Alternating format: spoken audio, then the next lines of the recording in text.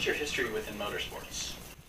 I got started back in 1988, and it was in desert racing with a guy named Ron Brandt. We just got out of high school, and we used to go out and pre-run for him, and we'd help him chase and do different things. And it was Baja stuff. It was super cool, super exciting. Back then, it was big. There was 300 and 400 entries per race, and that's probably what got me to fall in love with the sport and motorsports in general, was just seeing that excitement. And there's a sense of urgency in desert racing, and conditions are constantly changing. It's super violent but super crazy and very cool. Yeah. So what actually got you started in building cages and actually working within cars? We were poor back in the 80s when we were chasing. There was Ron was in the unlimited class. We were wanting to enter, and they had a class 11, which is like it's like spec Miata road racing. It's the bottom line kind of deal. So we built this class 11 bug. It was a 1969 IRS bug, and my dad was a machinist, and he was a welder and whatnot. And so we bought a little $300 tube bender and built the cage ourselves. Our first time, there was a kit back then. It was called Class 11 roll cage kit. You could buy it through like Summit Racing or those, and it was pre-bent for the Volkswagen. So we got it and we notched it and fitted and started doing that. And then as we progressed through the desert racing into the 90s, we built more and more cages, and then pretty soon we started doing them.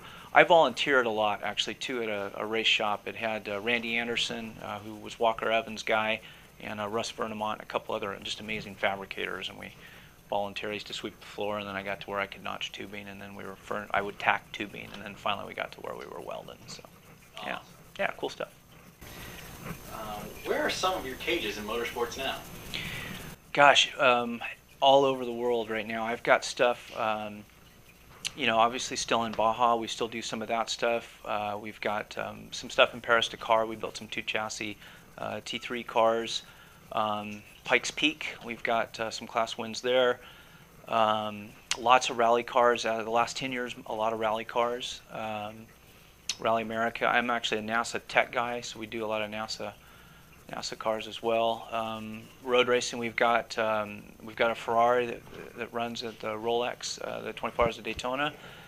Yeah, trying to think. Short track stuff, drag race stuff, just about everything. Yeah, just about everywhere. That's actually really good to hear that you're one of the tech inspectors at NASA, because I know a lot of problems people have had is getting their cage done by people and then not passing tech based on the cage builder doing his own thing rather than following the rules or what he thinks might be better. Yeah, I should point out I'm on the rally side, not on the road racing side, but it happens a lot, and there's so many different types of motorsports and cage builders, and guys kind of get set in their ways, and they do that. Fortunately, NASA and SCCA Rally America, they've got a kind of a sort of conglomerate of rules, and they're getting closer and closer together. So the goal is hopefully soon that you could race your car one weekend with Rally America, and then the next weekend with NASA, and then the next weekend go do SCCA, and they would all be level across the board. There's a really cool trickle-down effect. The superpowers in America are NASCAR and it's basically SCCA. They both have their pro road racing and rally and whatnot. NASCAR has Grand Am, SCCA has World Challenge, and they do a lot of testing up top with sleds and different things, and that information trickles down. And I hate to say it, but a lot of the rules are written, they're just copy, paste, and cut right into the books. But it does come from some pretty smart guys.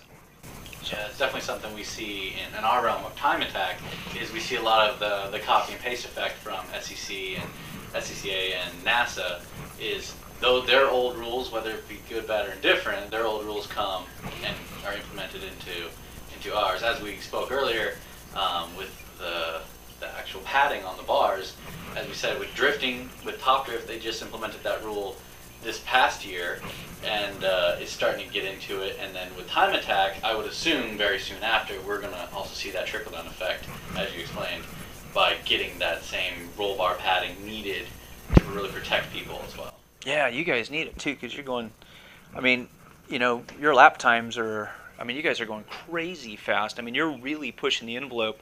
Our our pro teams in Rolex in the GT category, like the bodied cars, not the Daytona prototypes and whatnot, a lot of them are going in the low to mid 20s at Laguna Seca, and I believe you guys are starting to crack into the 20s, and those are $300,000 and $400,000 cars. So you guys need cage, you need padding, you need helmets, you need Hans devices, you need 6-point belts, you need fire systems, you need all that stuff because you guys are pushing the envelope.